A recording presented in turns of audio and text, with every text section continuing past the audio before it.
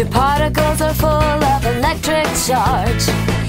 An electron's charge is negative. That's opposite of the proton's positive.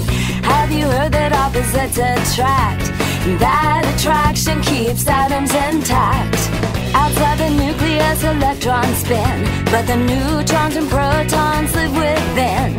The three make up an atom all together, lighter than the lightest feather. Hey, atom, you're pretty small, smaller than small. But hey, that doesn't matter when you're the building block of all matter.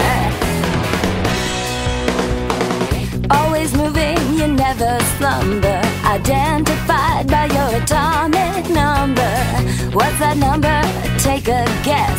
It's the number of protons in the nucleus. You know what else I learned in class? A little thing called atomic mass. The mass of what's inside that nucleus. Protons and neutrons and nothing less. Hey, atom, you're pretty